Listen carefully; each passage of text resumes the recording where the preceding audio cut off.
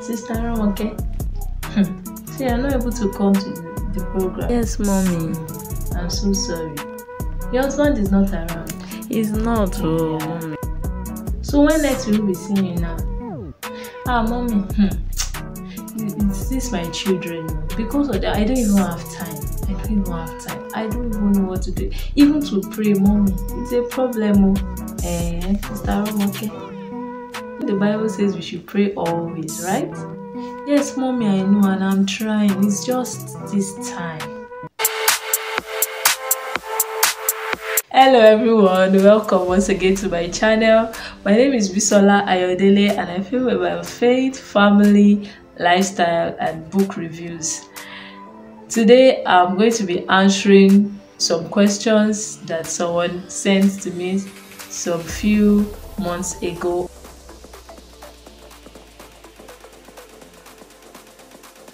How do you combine praying with parenting?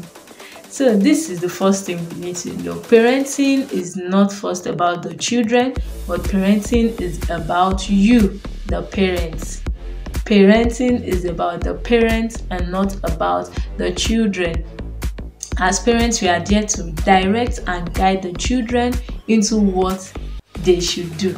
So if we do not help them plan what they should do and plan their time, they will keep looking like a distraction to our own lives. So as parents, one additional duty we have is not only to plan for ourselves, but to also plan for the children, right? So once we get that right, that parenting is about we the parents, then we'll stop looking at the children like, it's because of you I'm not able to pursue my career, it's because of you I'm not able to do this, because Abba, mommy, daddy, be calming down please.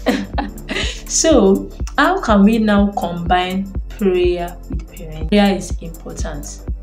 As a Christian, one of our major pillars or major things that we have to do, our major disciplines as Christians is prayer. We need to pray.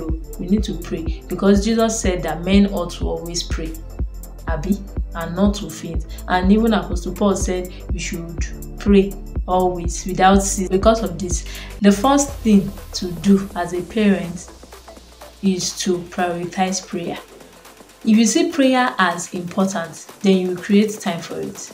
We don't complain that we don't have time to have our bath or we don't have time to eat. But when it comes to prayer and spiritual things, that is when we start giving excuses. That's because we have not seen prayer as a part of our life that is very, very important. And if we don't prioritize prayer, we won't create time for it. We can only create time for what we value. So number one thing is to value prayer. Value prayer. Not only prayer, we should value fellowship with God. Value the time that we spend with God. Then once we are able to value it, like this is very important. Let's say before it was on number 5 on your scale of preference and it now rises to number 1 on your scale of preference, then you will definitely create time for it. Okay, so from experience, I had that same struggle, and I went on Instagram, went to check all our celeb pastors and their wives to check their pages to see if I would see a content or a write-up around that. I saw a few, but I didn't really get what I was looking for. So I had to walk through my journey and bring out what would work for me.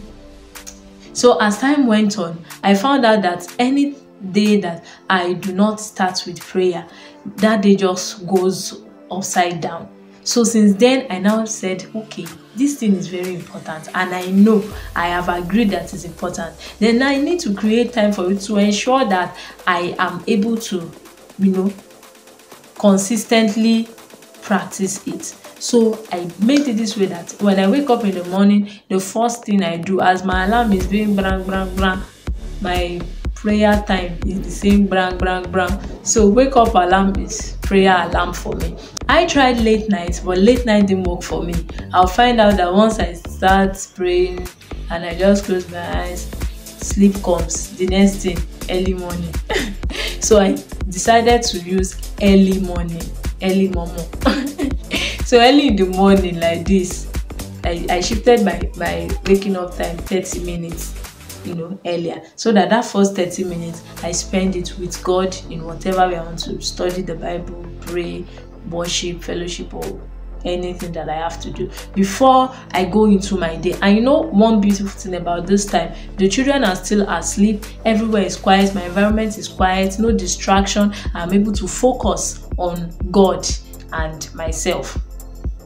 So first thing first, agree, accept, know that it is important for you to pray and fellowship with God. Second thing is to now create that time. For you, my early morning might not work for you, midnight might work for you, or late night might work for you. Know the time that works for you and just launch in with it. Another beautiful thing about parenting is that as you're going through your daily activities and duties, you can pray. As you are bathing the children, be scaboshing over them, be declaring upon their life. As you are bathing, instead of you to be thinking or getting worried or complaining, turn it to prayer. As you're washing, be praying, be talking to God. As you're washing,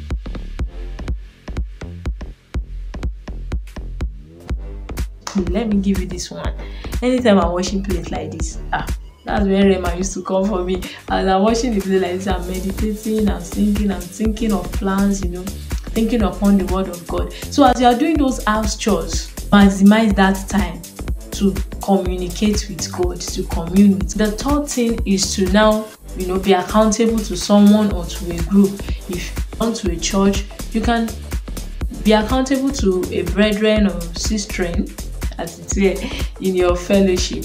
Or if you wouldn't mind joining an online platform, I have a WhatsApp group at the Exploit Place where we challenge ourselves to grow spiritually. We study the word of God and we share from what God is doing in our lives part time. So if you'd like to join us, the link will be in the description box. Please do well to click the link in the description box to join us at the Exploit Place.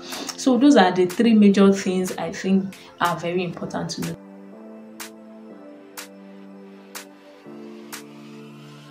What is the right timing for quiet time? There is no right timing, there is no wrong timing for quiet time. The most important thing is for you to have the quiet time. Decide when your quiet time will be. For some of us, early in the morning. For some people, late in the night. For some other people, midnight. Then for some people, their quiet time is when they are coming home, commuting in Lagos traffic. They just put their earpiece or AirPods in their ear and they are off into another world. So you are the one that knows how your day goes. Then you can determine when your quiet time will be. If you cannot do midnight, there is no sin there. We are not in a soldier and civilian relationship with God. God is our father now. That song, my daddy, your baby is singing. Yes, that is the exact song. God is our father. He sees our day. He knows how our day is. Jesus Christ is our high priest and he knows all our struggles, all our weaknesses. He knows what we are going through. And he's the one that has put that desire in us, both to will and to do of his good pleasure. So that you are even feeling hungry that you want to pray. It's not you, it's God that is working in you, that is making you want to even fellowship, that is making you want to serve him. So the most important thing for you to do is to know the time that works for you and then stick to it. I'm already taking the matter personal. I need water at this junction. Okay, guys, what I've said so far. Number one, prioritize your fellowship with God. Dwell in the secret place of the Most High. When you see that it is important, you want to dwell there. Number two, plan your time. Parenting is about you. So plan the time you spend with God, plan the time you spend with your spouse, plan the time you spend with your children. Number three, be accountable to somebody or to a group. You can join the Exploit Place using the link in the description box. And then there's no right time or wrong time. Look at your day, look at your schedule and determine the time that is right for you to spend with God. If you have any more questions around this topic, please do well to drop in the comments. Or if you have experiences that I can also learn from, I'll be glad to read from you. I just feel to say a prayer before we go. Father, thank you for those moments that we have shared together. We ask that your Spirit will help us to be doers, to be dwellers in your presence in the name of Jesus. You have put in us that desire to seek you, and we have decided that we will seek you early. Lord, help us. We can't even help ourselves. Wake us up when we ought to. Help us. And help us to see the people that we can even reach out to and connect with and be accountable to on this journey. Thank you, Father. In Jesus' name we have prayed. Amen. So, Sister Romoke, Brother Romoke, no more complaint. Plan your time. Plan your time. Let me leave you with this. A prayerless Christian is a powerless Christian. Those children you're talking about also need to be prayed for. Will you not labor in the place of prayer? Till I see you next time, please like, share, comment, subscribe to my channel. Thank you.